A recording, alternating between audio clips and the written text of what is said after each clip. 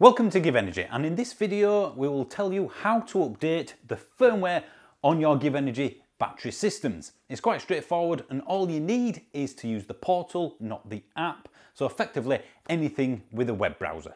So this is my portal, my dashboard. Yours may look slightly different depending on how you've laid it out.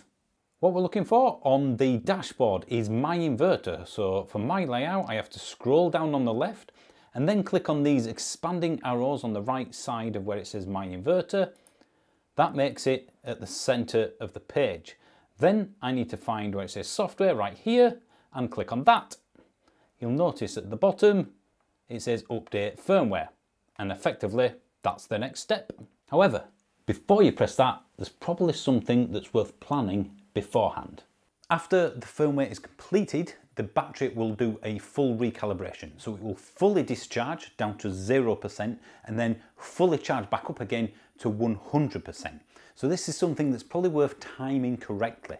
If you're on a time of day tariff, such as the one I'm on, then it's worth timing it so you do the firmware update just before that time starts, the off-peak period, if you will. So mine starts at 11:30 PM.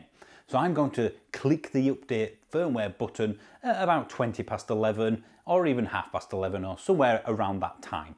That way the battery will be at its lowest, so it doesn't have to fully discharge. There's probably only 10, 20, 30% left. It depends on what the solar panels are doing.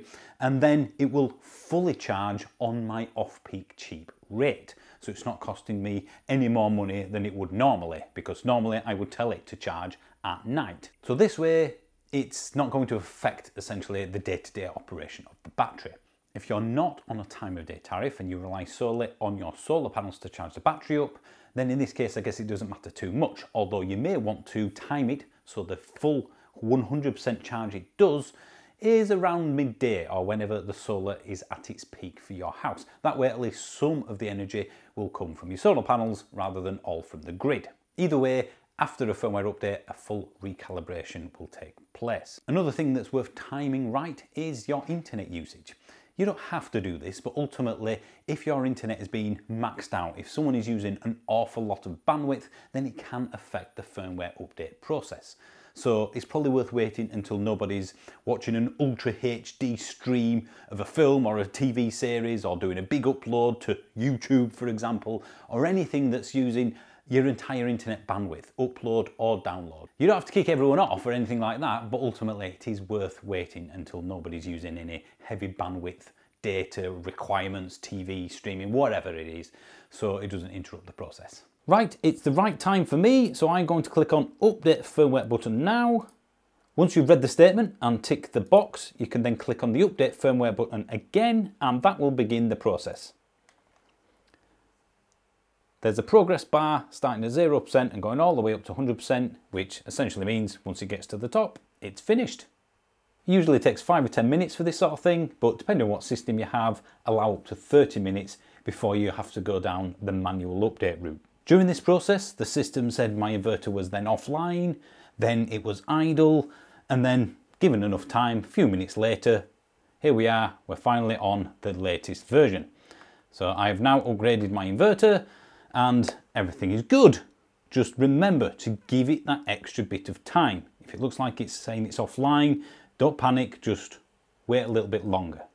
Now, it's a piece of technology, and for someone that's spent over 20 years working in IT, believe me, there are times when firmware updates fail. And if this happens to you with the GivEnergy system, don't panic.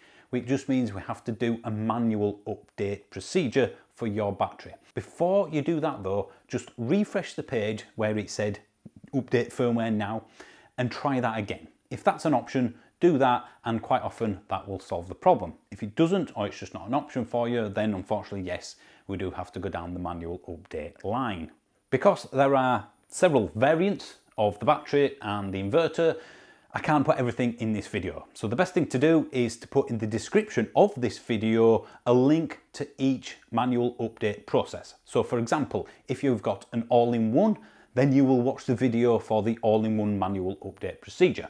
All you'll need is a USB drive and something to copy the files that you download onto that memory drive. Please be aware that some of the manual update procedures will require a qualified person to carry out.